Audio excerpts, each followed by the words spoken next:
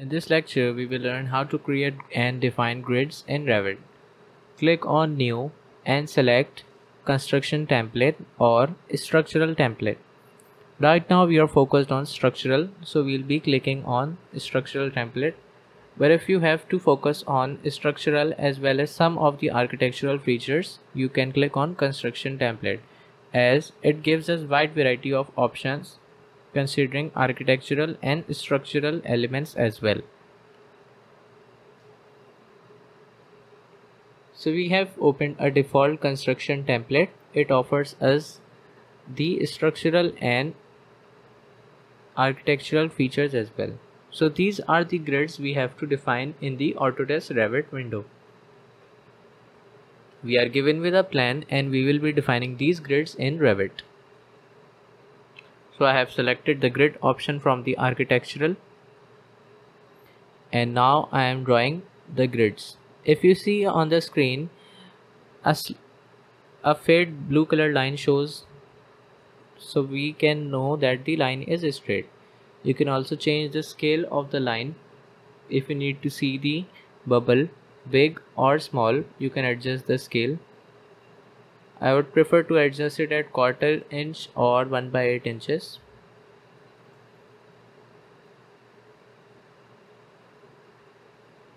You can also change the bubble size from here by clicking on the bubble. Now let's replicate the grid. The next grid is at a distance of 3 feet center to center and it's called A. Let's create another grid at 3 feet spacing and press enter. So now Revit automatically created a grid B. Now the next grid, that is grid C, is at distance of 3 feet 8 inches and D at 2 feet 4 inches. If I select the multiple option, then the copy option will be activated after copying one element as well. And the constraint option will keep my grid line straight. Now after D, we have another grid E at 3 feet 8 inches.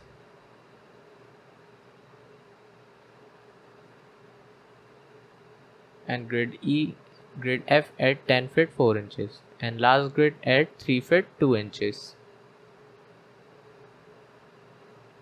That is grid G.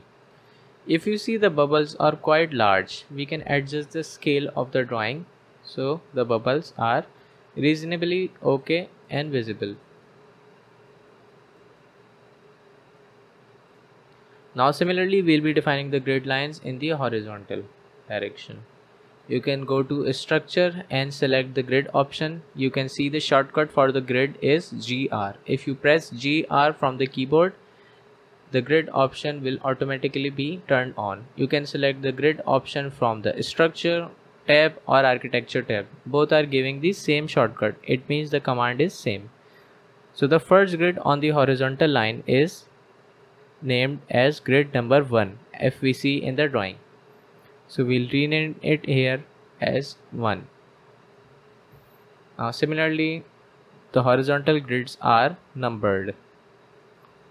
So Revit automatically will generate on the basis of the first grid. Since first grid is a number, so the next grid will also be a number.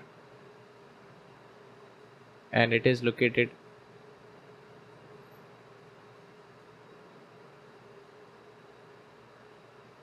and similarly I'm just placing the grids arbitrarily, and now we'll be using another method to define the spacing of the grids. The first spacing is 10 feet 8 inches. Sorry, we entered at a wrong location.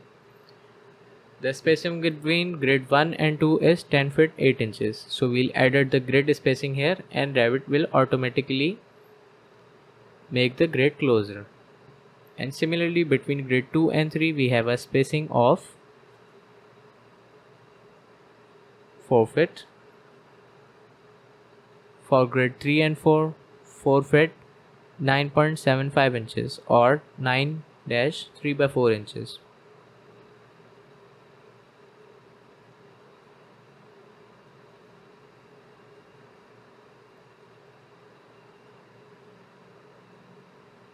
So I'll similarly simply be expressing at 9.75 so that it accepts that.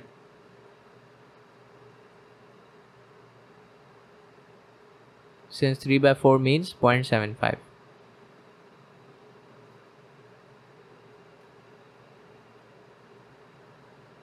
Similarly for the grid space between 4 and 5.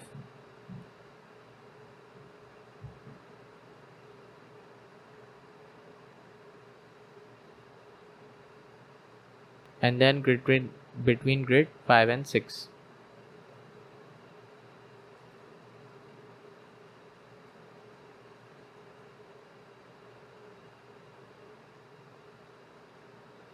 There is no grid 7, so I'll be erasing the grid from here. If you select and stretch one grid, then all the grids will automatically be adjusted accordingly. Select one grid and drag it above. Rest of the grids will automatically be dragged above following the grid line which we have stretched.